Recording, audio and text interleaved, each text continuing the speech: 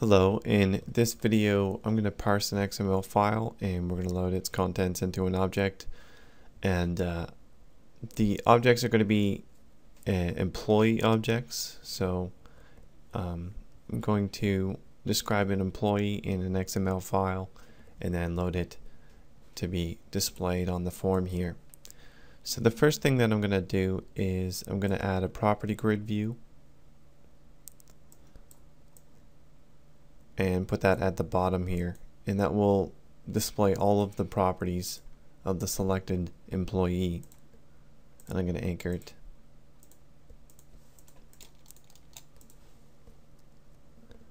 And then a list box, and the list box is going to list all of the employees, and we'll be able to select from them.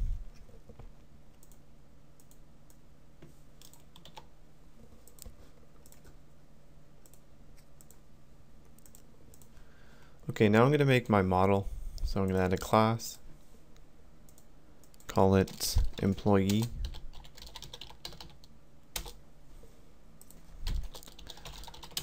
and we're going to add, we're going to add an auto implementer called name to describe the name of the employee. And now we can do age.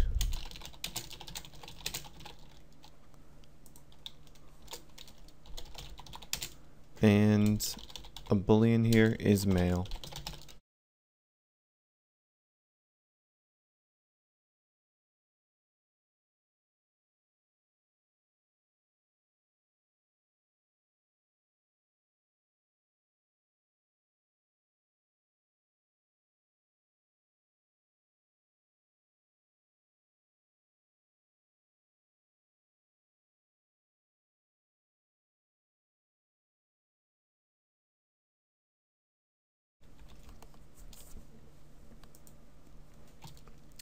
Okay, and one last thing, we're going to override toString just for the list view, and we will return name.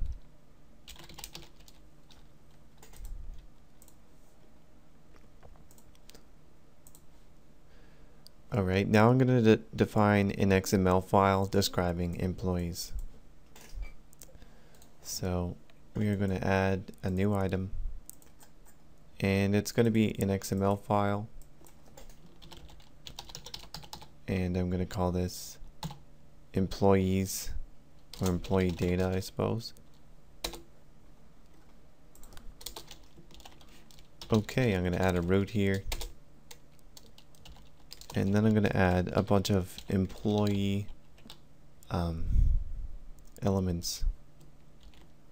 So we're going to use the attributes here. We're going to use the attributes for the name property, and other than that we'll just use other tags or other inner elements. So this is one employee, Brian Ferguson, and here is age. Here's the age tag, and I'm 21. And what's the other one? Is male.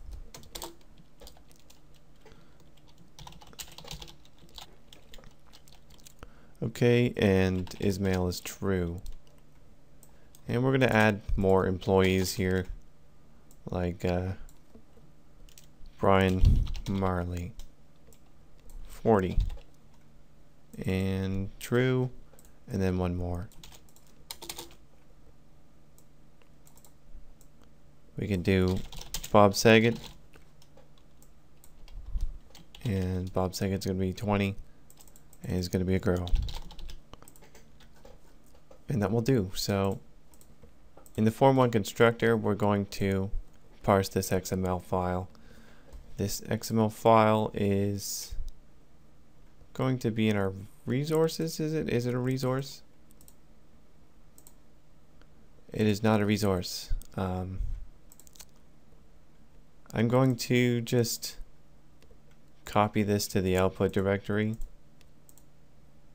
So copy always, so that we can load it from file.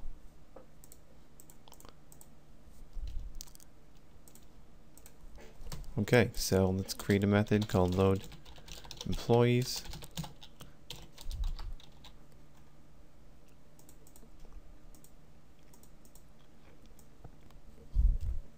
So the first thing that I'm going to do is I'm going to declare an XML document. Call it doc. It's equal to new XML document. And use doc load. And we're going to load this from file. So we specify a file name, which is employee data.xml.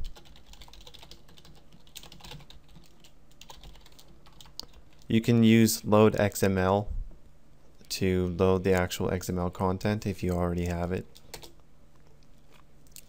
Okay, and the next thing that we need to do is we need to iterate through all of the child elements in the root element. So in the XML document, you're going to have a root element, and that's also going to be the document element in the document class, I do believe. So for each XML node, node in document element, which is the root, which I can't really tooltip at the moment because of possible system null exception. And what we're going to do is we're going to get the attribute first. So string name is equal to node attributes 0. It's going to be the first one. There's only one value. What else is there? There's the age. So that's an inner tag or an inner element. So int age is equal to int parse. We're expecting an int, a number, a parsable number. So we're going to use int parse. I don't know if this is actually the most proper way of parsing integers for XML. There might be something built in, but who cares? So what we can do is we can use an indexer for the XML node, and we can specify a name, and that will get the first child element with the specified name.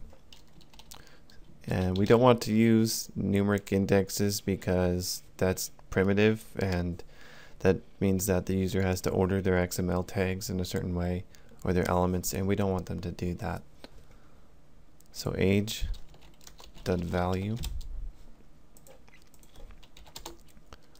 and the last one is ismail bool parse. We're going to do the exact same thing.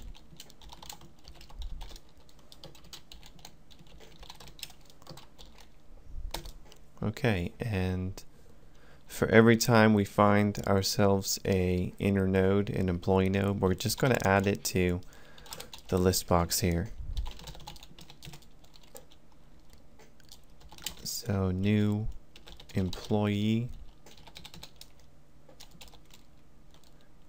name age is male. Cool. And the last thing that we're going to do is we're going to go to the selected index changed event handler here and check to see if listbox selected index is not equal to -1. If it isn't, then we want to display our our selected employee object in the property grid view. So property grid selected object is equal to listbox. I think I can do selected item. We can try that. Okay, so I'm going to run it, and apparently it can't find the age here for one of my nodes. So I'm going to take a look at that. So this is doubled up here, this bracket, or this, what are they called? Greater than symbol, pointy bracket maybe. And I'm going to remove that. I think it'll fix it. Okay, so the problem is that I'm getting the value of the node here, and I'm not really sure exactly what the value is, but I really should be getting the inner text. So when I'm dealing with an element and getting the text within the element, I should probably use inner text. And I'm gonna have to do the same thing for ismail. There we go. So we got Brian Ferguson 21, ismail. Brian Marley 40, true, Brian Marley. And Bob Saget, so 20 and false.